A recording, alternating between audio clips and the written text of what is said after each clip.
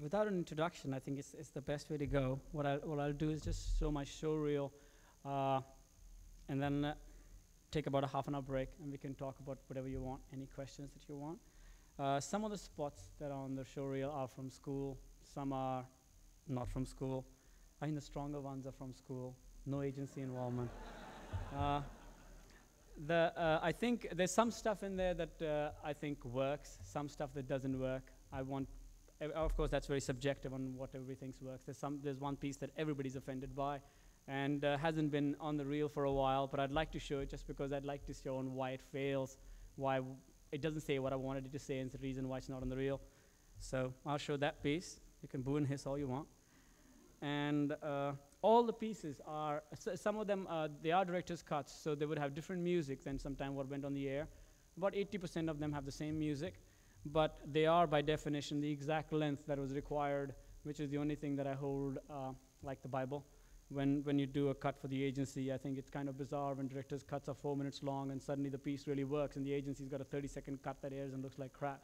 So I think what you'll see is, except for one exception, you'll see all of them are the exact length required. The subjective differences that I've made are on a few cuts and changes and on music that's different. So it's about, I think, 15, 16 minutes long. So I'll go through that. Right. Okay, I'll go through that and then I'll just sit up here and talk to you. Thank you. Thank you. That's actually the reel as it goes out, minus the sheep spot. So I'll start from the beginning and just talk a little bit off the piece. I won't talk about what I think the pieces are about, because if they fail there, then they don't work. The couple of spots in the beginning, actually, I think most me, because I think a lot of them were done in school. The A&E one, it's of course a spec spot, the one that's with the African pieces. How that came about was we had two classes in school. One was a documentary class and one was a fashion class. And I was trying to combine the assignments so I wouldn't have to do two assignments. And when the documentary teacher had asked to make a documentary, any subject that we wanted, and I asked him that I couldn't really afford to make a documentary, but I'd like to make an ad for a documentary that I think should be made. And basically it was, what I always liked was, more interesting pen love as I do him. What I liked more was just a photograph of his in the middle of a desert where he was pulling people out of the blue and actually cleaning them up and then taking their photos. Basically the amount of manipulation involved in making something look real. And I just thought, just to go behind that and something that had the feel of that would be it. And of course, pen is, as fashiony as you can get. So I pitched the project to both classes, and the fashion teacher and the other one agreed. And that's how I think that one came along. The next, the Levi's one, the campfire, and the Smirnoff, and then the next Levi's again. I think the other spots that I have there where I've had maximum input from agencies, to an agency. The campfire one originally came, as David will tell you. When the script came out, it was kind of supposed to be a bunch of cowboys sitting around a campfire and warming themselves up, and somebody's playing a guitar and basically his nuts catch on fire. I mean, he gets hot, and that was supposed to be the idea. And what they wanted to do was show that the classic jeans, they needed some improving, and they did it. But now they're going to reintroduce some of them because not too many people sit near campfires again. So that was the idea. And when it came in, I was fighting throughout because I thought it kind of was two blazing saddles. All you needed was a bunch of cowboys farting, and you'd be there. And I just thought what we needed to do was, bring it in such a way so I could give this guy license to sit down next to the fire. And that's then I think my ex-girlfriend came up with all the ideas about basically making it a photographer who goes around the place. And in about 10 minutes, she wrote the whole idea up. And when I pitched it to Levi's, and they said yes, it was an improvement, and they went for it. Generally, as the comments, you'll find that almost all of these spots I've had, the ones that I have here, I have had, the best spots are ones where I've gotten just one line from an agency. And on that one line, they've let me do whatever I want. And Smirnoff is the classic example. They involved me a lot earlier. And their whole idea was supposed to be, when they wrote it and sent me, was basically a very 90s now hip party in Los Angeles, where there's a waiter taking a bottle and going through the party. And all of it is supposed to be one shot, basically, like that. And as you walk across, you would see that, you see people change as you go through it. And all of it's supposed to be just one shot, going like, da, da, da, da. So I came in and talked to them, and my take on it was that I really liked, and I was very surprised that they had sold such an idea to a client about an alternate universe in a vodka bottle, but they had. And I said, I really like that, and what I'd like to do it is actually change their setting. And I thought the whole thing was too gimmicky. It looked like one shot, and it just would be more about how to execute it was all that seemed to bother everybody. And I think the classic example is, as my DP keeps saying, Paul Laffey always says, you know, if you had executed it like that, it would be a classic case of, you know, the operation was successful, but the patient died. So I went and told them that, and they said, well, what would you like to do? And I just said, just keep that idea, and I'll come up with everything else. And they said, fine. In stepped my girlfriend again, and she wrote this, I think, script in about 10 minutes. And she said, you know, like, how about making it, like something classic, like a boat? And then we wrote all the transitions down, and I walked into the agency. This took about a month. And I went in there, and I think the creators really, really had balls, because it was the kind of thing where they would say that, okay, we know that is supposed to be the base idea. The rest of the stuff that's been sold to the client, we can go and back off it. And they went to the client and said they'd sold him something that they felt that, you know, could be much better. And the client was great. They said fine, and we ended up at the spot that we did. The next one, Levi's swimmer against one line, which was brilliant. It just said, man swims from pool to pool. The end line is, the more you wash them, the better they get. That was it. And I said, great. Come up with 5 pools. In the pool, what happens in each pool, wrote it up, and made a little book. And the book is sitting out here, because that's the first commercial I did out of school for Europe. And I have it over here, and everybody's always surprised on how lucky I got in getting that spot. And I think if you take a look at that book, you'd know that I think the whole gang of people of us who worked together really had it together when we went for it. Because I was ready to go back to school and do some more spots, or go to Europe and change my reel, basically. And that was a perfect in. And that's how that one came along. From that one goes to the American commercial, which is the dog one, which is the Ant Line commercials. And there's kind of an example of a spot that I really, really liked, to a certain extent, worked very hard to improve, but I still don't think what happened on the air was what it needed to be. Their Rippomatic, which was sent to me, was a dog basically sitting like this with all the lines, you know, written on top of him, which said, you know, like, you know, in a former life she was wearing blah, blah, blah on top of it. And I just said, that is kind of too intrusive, because if you looked at the dog's face, I said, no, you should look at the eyes and say, you know, there's a woman in there somewhere, and if you write the script on top of it, you know, you can't do it. So I talked to them about it, and we came up with the line, and all the script was on the side, and the dog was on one side. Then I tried explaining to them on why the words needed to play, because I thought it was brilliantly written. It needed to be life in her former, blah, blah, blah. And they couldn't really have the time to tell me that they liked it or no. They just kind of said, yes, yes, yes, we think we know what you're talking about. And of course, out here, you can't really get the piece of film from them unless they've edited it and it's on the air. So I waited for 6 months until I got the film from them, and I showed it to them, and the writer called me up and said, I wish we'd understood what you were talking about. I said, me too.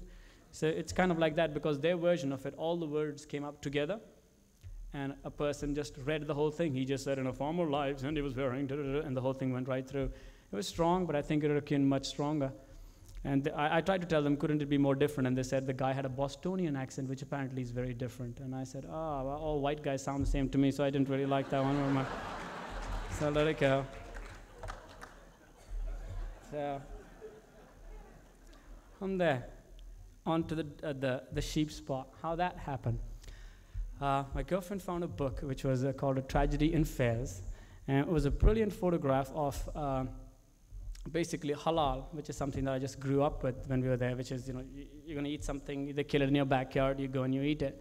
And I saw this contact, what the person had done in the photograph was not just one photo of the sheep bleeding. What he had done is printed all the contact print, and it was brilliant on what is happening in it, which was that the sheep in the middle, when the throat had been cut, was kicking, and its top being heavier, had kicked itself around in a circle, and the blood had made a circle, which I thought looked great, and that was about it. I just got the book. It was kind of like, you know, the sheep's in like here, and cut the throat, and went like like that, and made a brilliant circle. So I showed that to the people in the office. I came and said, isn't this great? And everybody went, oh, fuck, that's disgusting, that's terrible, blah, blah, blah, blah. And I thought, oh my God, I'm in the middle of vegetarians, I shouldn't say anything, so I kept quiet. And we went out for lunch, and needless to say, nobody blinked, ordered lamb, ordered this, ordered that, and I just said, okay, this Saturday, I'm going to get on a plane, I'm going to go to fairs, and I'm going to film that and bring it back to you, because, you know, you shouldn't. Basically, it just pissed me off. If you can't see it die, you can't eat it. I'm not saying don't eat it, but you've got to, everybody, of course, knows that it doesn't really grow in the supermarket and blah, blah, blah, but you've got to, like, see it to do that. So I went out there, shot it, and I came back, and then, of course, didn't know what to do with a piece of film. Sat on it for a while, and then somebody from MTV Asia said that you'd done a spot for MTV there. Can you do one for us? Oh, I said, I've got one for you. I don't think you want it. And they said, well, send it to us. So I sent it to him, never heard from him again.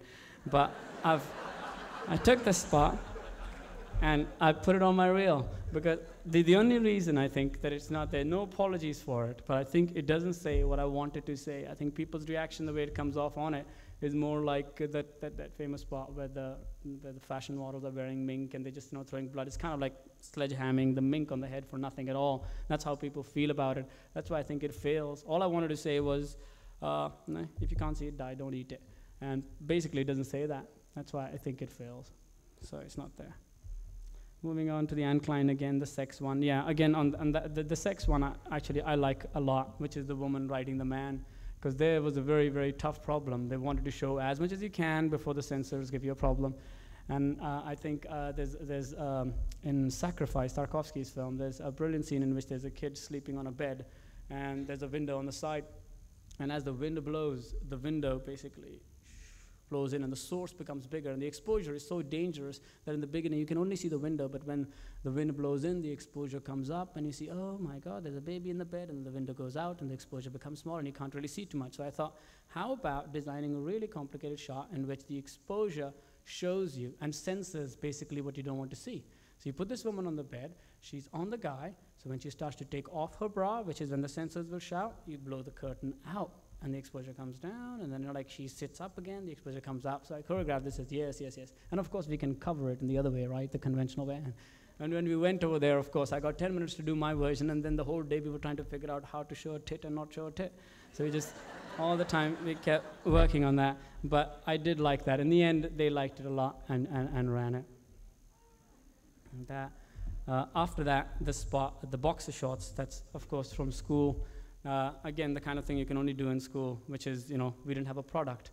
We just had these 4 cool girls, and we were thinking have an older man with a sugar daddy relationship with no product. And we ended up in this warehouse, and we said, what do we shoot? And of course, the old man didn't turn up. But his clothes looked much better on the women. So they started wearing them out, and I said, if we can think of a product that is not so obvious, and somebody said boxer shorts, and I said, what's that? And they explained it to me, and I said, perfect. So they got the boxer short, and we had about 3 hours in there. We had no permission. We had 3 hours, and in 3 hours, we just shot it. And I came back, and again, that was my first experience with advertising people in this film school. And I mean, in the school where I asked them, could you write something for me? Yes, yes, we'll see you tomorrow. Yes, yes, we'll see you tomorrow. And then finally, online came, and I had to run in there. And so I think it's kind of written, it now sounds charming to me, but that time when I saw it, I just thought it was very badly written. It was written by me, that's why. But that was it. In the Lee Jeans, one of the best experiences I had here in America with Fallon McGallagher. I think the creatives were brilliant. They had one line which said, look like a model, don't think like one. And I just said, what you've got to do is cast the right guy, and that's it. And this guy is not like that. He was a lovely guy. He was really, really good. But when he put on that attitude, the crew wanted to cut his throat. He just went at it and would not stop. He was brilliant. That one, and then the Mars Supermodels is what it is. The Levi is the Cinderella one. Of course, something confusing in there also. There's a shot that's missing in there, which is the literal Herbert's lift, which was the guy turning around with the tires. That was the one that they ended up with on the air. It looks pretty close still, and I'll tell you how something like that actually came as such a direct lift. I thought, well, a little bit of a background. When I did the first Levi's, I had to go and tell them that I really liked the swimmer one. I liked the music, which was Dinah Washington. And I told them, I'd really like this piece of music on it. They said, yes, yes, but it's too depressing. And I kept saying, no, the images are so kitsch, it'll be so contrapuntal, it'll work. And finally, they said, okay, we'll try it. In the end, when I showed them the cut, what I did was I kind of cheated on them. I went and cut the piece of music down to a minute, and I choreographed it that when he jumps into the pool, the strings come up, he comes out, this comes. So I completely cut it like a music video. So I showed it to them, and they said, oh, lovely, we love it, now let's change the music. And they tried everything, but nothing else would fit in.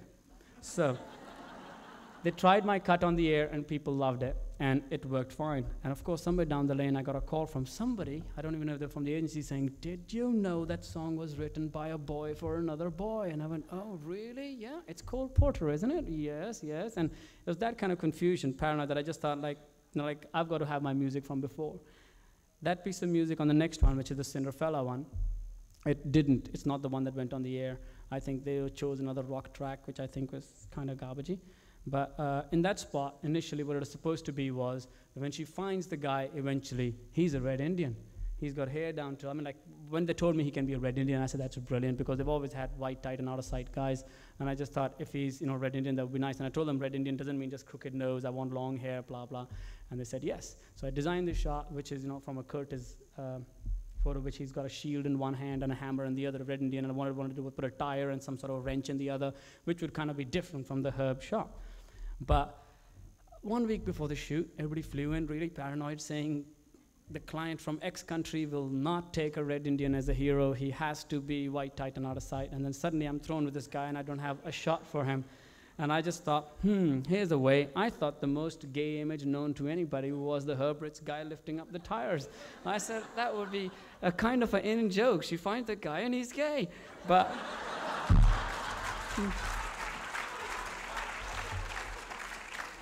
it didn't work, unfortunately, because when I put it in, it wasn't as well known as I thought it was, and people who recognized it thought of it as something else. Like, they'd see it and they'd say, that's Herbert's shot. I'd say, yes, I know. It's just supposed to be one head, but apparently it wasn't that well known, so I took it off. Well, then there's the tattoo spot, which is in itself what it is. And the last one is the MTV spot, which I did the douche piece.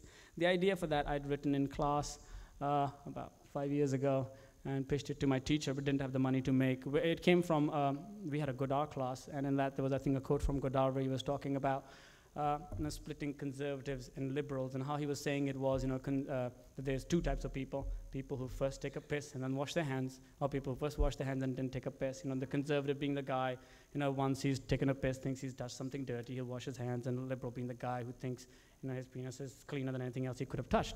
So I just thought that idea would be nice to make if a guy walks into a loo, takes a pee, washes his hands, comes back, washes, and I just thought the whole quote should come out from some sort of a dictator. Didn't really want to, get some stock footage of Godard, so I just thought, first I thought Hitler, I don't know why, and then it came out, I just thought, douche, the line just would be great to have somebody like Mussolini say it. And of course, doing that thing was, when I saw that footage, I said, that's it. So I went back to school, because again, MTV has no money. Went back to school, and all of us got together, and we shot it. And that's that till there. So I'll start on the questions on whatever you want.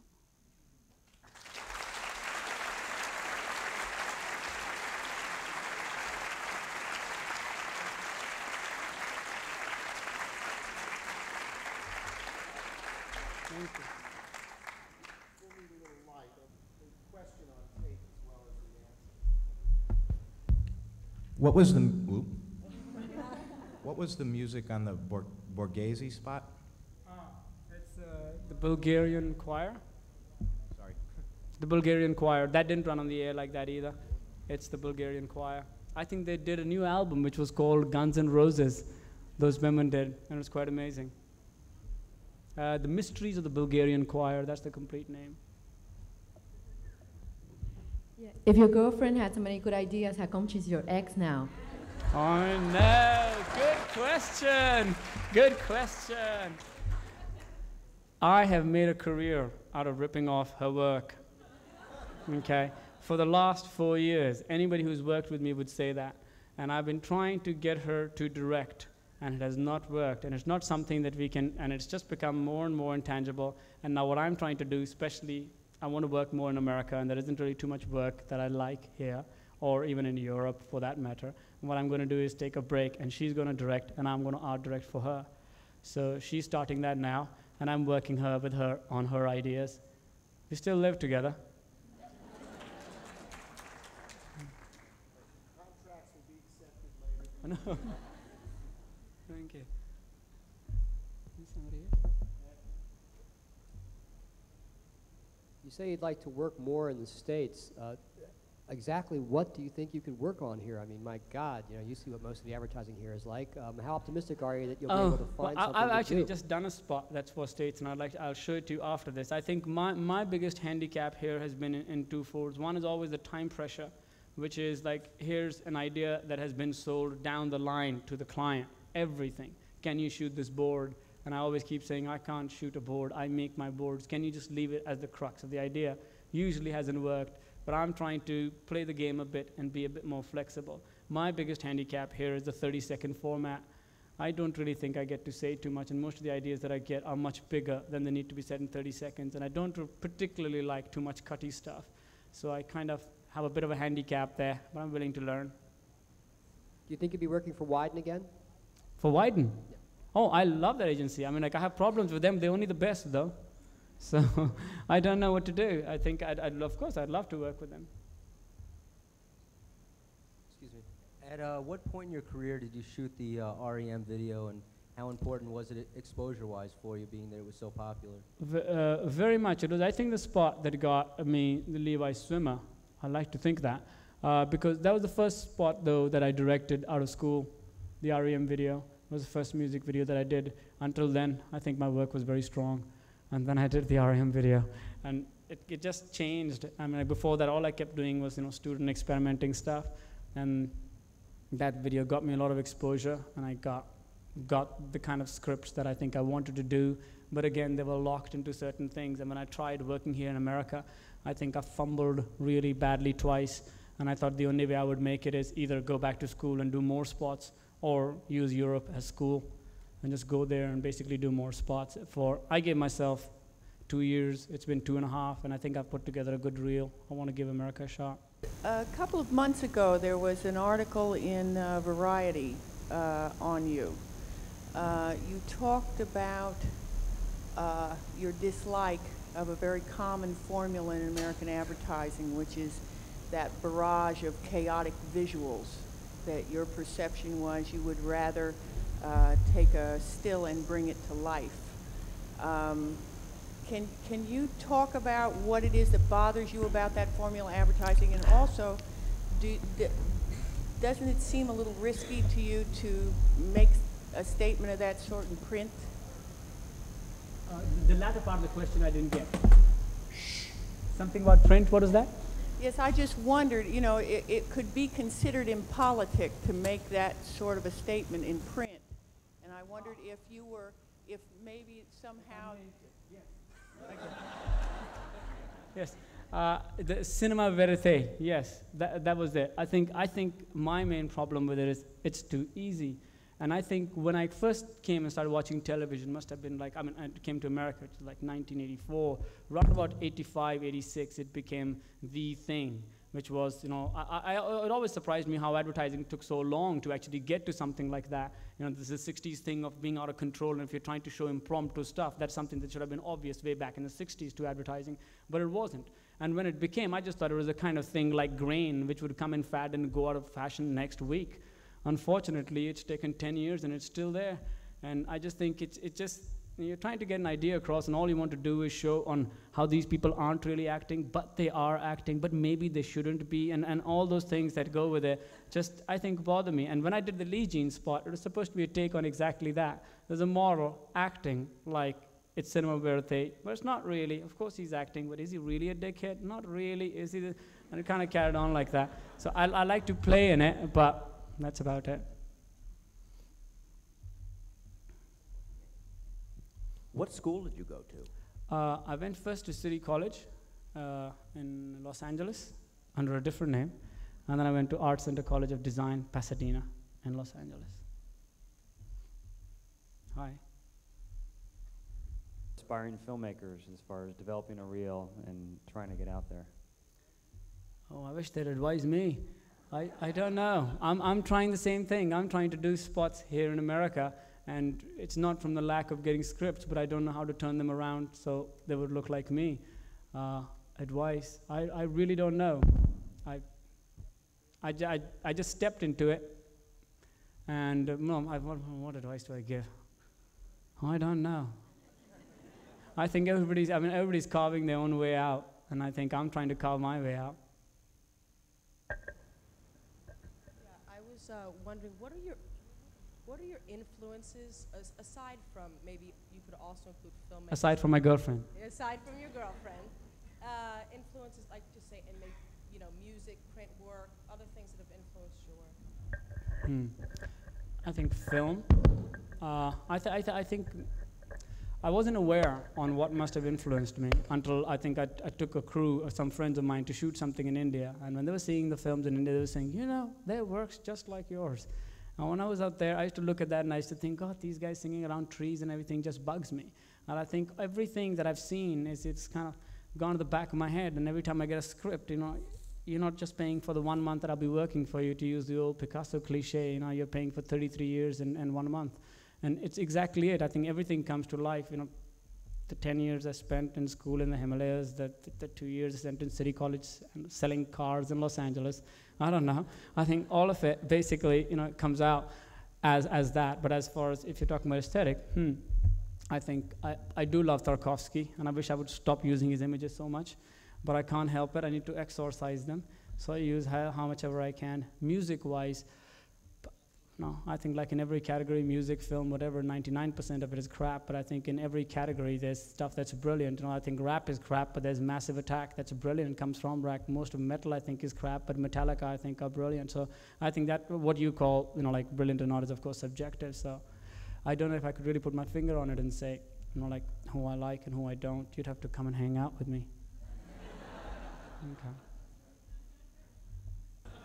To continue the debate on the spot, I think it's a beautiful spot, and actually I think to remove the man with a bucket would be removing the humanity from it.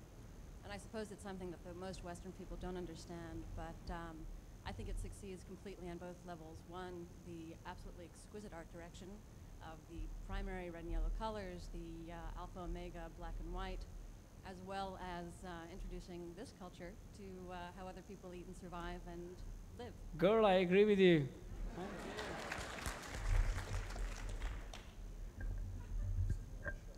Sorry, next thing? Okay. There's 2 spots now that I'd like to show. The first one is a spot that I did in school. I used to live right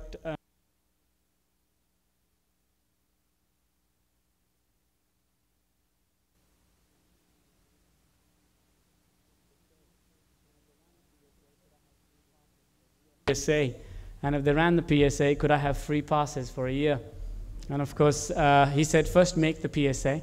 So this is a PSA for basically a public set that you would see in a revival hall. So that's why I don't have it on my reel, because it doesn't really work. People don't understand what's doing them, where it came from. It's from basically, you know, it's the place where you would see a Fellini film, but before the Fellini film, you'd see a preview of Attack of the 50-Foot Woman. So it's like that kind of a place and that kind of atmosphere. If you can imagine that, that would be the first part.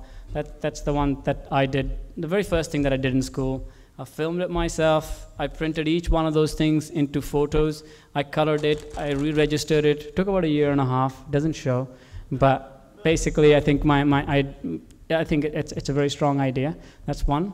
That's school. First thing I did in school, and the second thing is a commercial that I've just done for America. And again, I think it'll lose a bit because right now I think they're going to lose my music. They're going to lose a lot of things that I think should be there and quite integral in it. I like the simplicity of the second spot a lot also. So I'll just show those 2 and then I'll talk a little bit more. The first spot, like I said, was the school one. This one here, I think, is my little baby because I had a very hard time in it. We went down to Phuket to shoot it in Thailand, and for the first time in my life I shot second unit.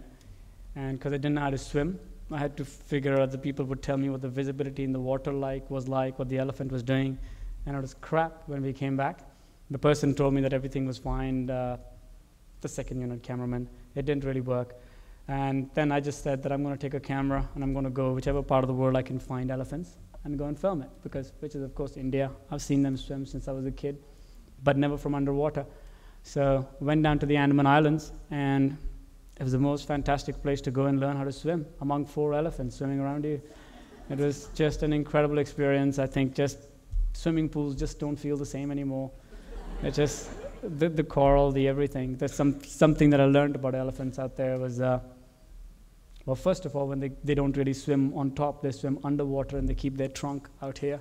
And they use it like a snorkel. The problem being the amount of pressure that's around them. They crap every 2 seconds. and And every time we were filming and we were trying to get the shot from the back of the elephant going away, and all the footage is full of these basketballs coming out of his palm every time. And it's really, really sweet. And so production did help a lot in that one though, because they knew how to swim, so they were responsible for pulling the shit out. And they were all in it. And we had to take it out because it would just basically deteriorate immediately and the water visibility would go to shit. And we tried that.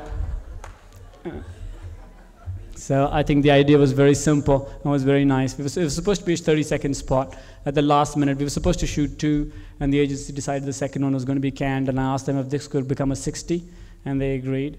So I shot it and made it as a 60. Unfortunately, they're having music problems with it, which I think is very important, because any sort of English words will make you concentrate on the wrong thing. It's just, the idea just is that most people around the world don't know that elephants swim. And that's all I wanted to show. When they said, but in 30 it works, why do you want a 60? And I just said, all you'll have in the 60 is more elephant swimming, and I think that's exactly it. So it works like that. Any questions on that before I move on? Thank you. The only thing I'd say there is the one that I like didn't run like that at all, the Vauxhall in the desert. I think about 1 week before we went down there to shoot, all my references for that had always been, Riefenstahl's period with the Nubians, and I just wanted all very fascist, very like heroic images that this guy just belongs in this environment. And I think 1 week before we went in, they came back saying that the ITVA, which is the governing censorship body in England, had decided that if we did the same idea with an Aborigine, it would be fine. But if we did it with a black man, it doesn't work. It's very racist, blah, blah, blah. And I kept trying to explain to them that the Aborigine that you've got has a paunch and he's standing like that, and this guy's like this. What it justified to me? Basically, it was just one of those reasons where, the whole thing was run by a bunch of people who couldn't believe that we were requesting them by showing them all these references. That couldn't he just say that the same idea? How can it be okay for one race and not for another? But they didn't let it. But that meeting was very good for me, because for the first time I realized that what an account person's job really is. Because I saw her in the middle of all these people, that just had no clue, and she completely carried the meeting. I thought account people were always for taking the client out and getting him laid, and it was the first time I saw it, and I thought, oh my God, they really have a job. She was brilliant. She impressed the daylights out of me, and I had a great time. But unfortunately, what ran on the air was with an Aborigine, and it was 40 seconds long, so I had to finish my cut, and there it is. Okay, then I'll start one more on one piece, okay. I'd like to show this, if you go, one music video that I've done. The difference between the music video and the commercial world is, of course, fantastic. But I think on a music video, I just don't take an idea or anything from anybody. I completely have to do it my way. And I don't charge any money. I do it on my own, and all the people who work for me do it for free. So with the result that if the band wants to say anything, I walk away.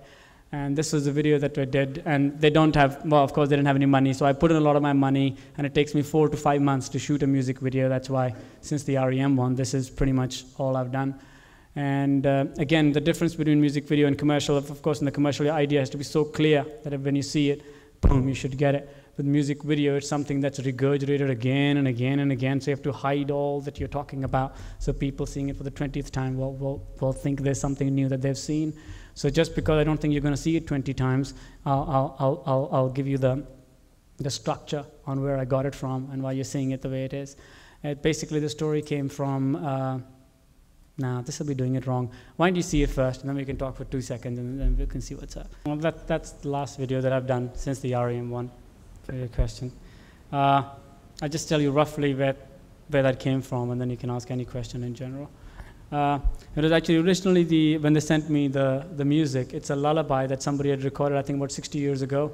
These guys found it from some library and just actually decided to put music to it. And I thought it was interesting, but I asked to hear the girl's voice originally, and when they sent it to me, just without anything, I just fell in love with the voice, and I just thought, if they would let me run the whole video and run the girl's voice in the end, I would do it. And they said, fine. And then basically, I never met the people who did the music or anything. The only thing that happened was the idea came from, I think there's a story about Ganesh, the Indian, the god with the elephant head. The original base of the idea, which was I think he's sleeping with his, he was really obsessed with his mom all the time, all his world, he was along with his mom, and his bigger brother challenged him to a race around the globe, and basically went off on a chariot full of horses that could fly, and gave Ganesh basically a little chariot that was pulled by rats, and said, let's have a race. And the bigger brother left, and then he came back 3 days later, and he said, well, Ganesh, I won. And Ganesh's answer was, not really, because I went around my mom 3 times, and she's my world to me. So it's one of those. And I thought, great story. What you got to do is have a guy go around the globe, but not really leave where he's at. And I thought, how do we do that? My girlfriend said tricycle, and I said, oh, great. So he said, okay, we have a tricycle. We can have the person go around the globe, basically in a tricycle, looking for what? And the song is supposed to be lullaby, so she's looking for a lullaby. We thought, okay, we could start with something like that. And it was basically, we said, you could start a little girl in her sister's arms, and her sister's trying to put her to sleep, because the musicians told me that from what they could understand, it was supposed to be a song about somebody singing to a little girl saying that, go to sleep, our parents aren't coming back, but go to sleep, or whatever. And I thought she could have insomnia, this little girl, and she could go around the globe trying to see how other people put babies to sleep.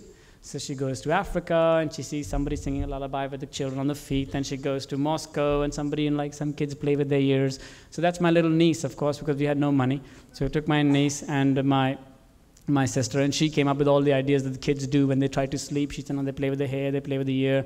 So she goes around the globe trying to see how people, sleep. And then she remembers, she goes to India, and she sees somebody's rocking a baby, and she remembers, that's what my sister was doing to me. She goes, ka-ching, and she's back at her sister's arms, and she goes to sleep.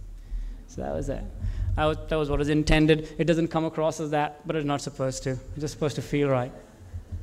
On commercials, on something like Smirnoff or the Levi's and everything, like David says, I don't do coverage.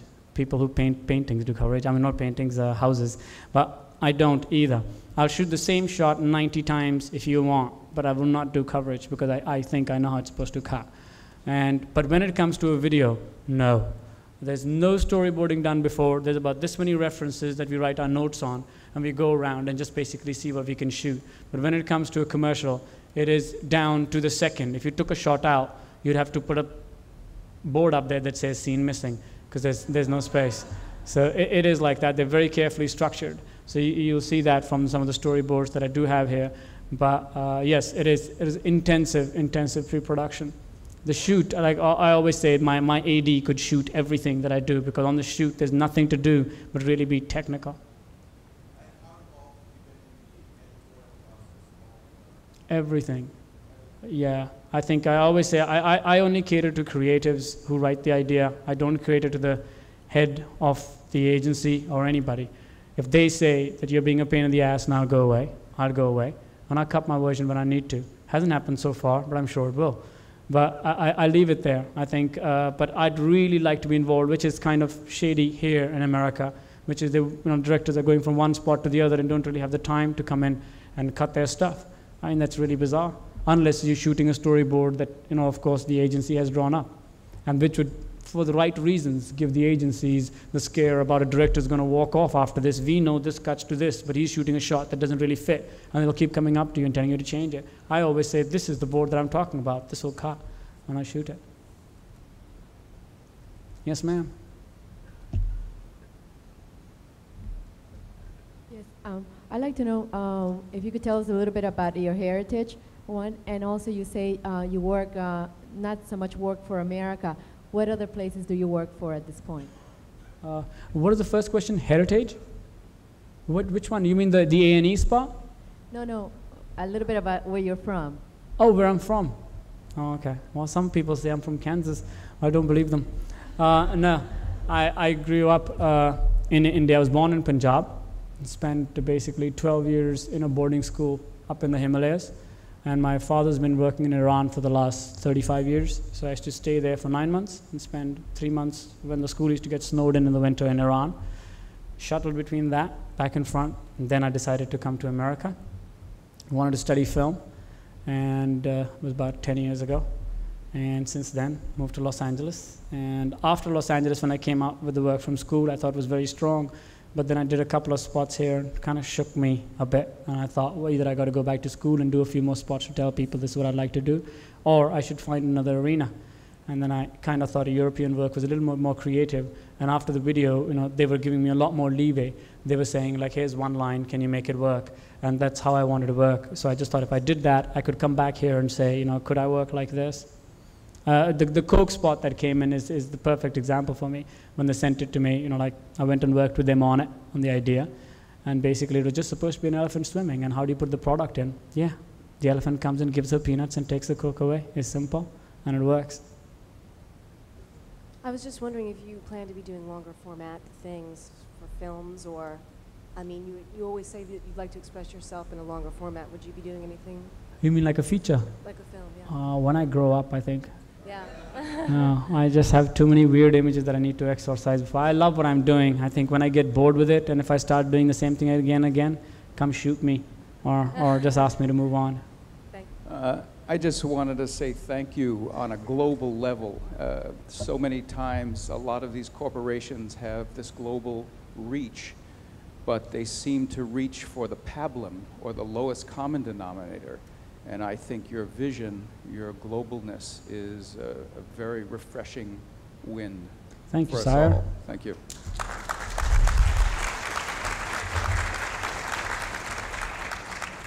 If I can actually just steal a question that John Kamen has asked, what do you dream at night? Depends on what I've been smoking. No. No, I don't drink or smoke. Bad thing. But what do I dream? I don't know. I don't remember.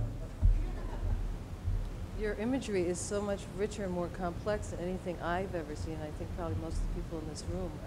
Is there any way you can account for that?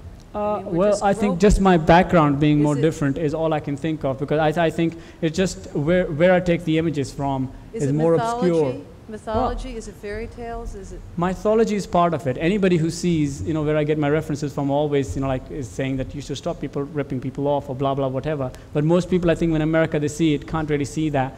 And to quote the old cliche, originality is nothing but concealing the art of your soul. Originality is nothing but concealing the art of your soul. Source. Somewhere there. Exactamundo. So basically, I think my references come from Hindi movies. They come from watching TV at 3 o'clock at night, where it says 976 PEEE, the extra E's for the extra P. That kind of stuff, I think, somehow goes in here, and I'm sitting watching TV. That gets mixed with Tarkovsky, and that's what comes out. Thank you. Thank you.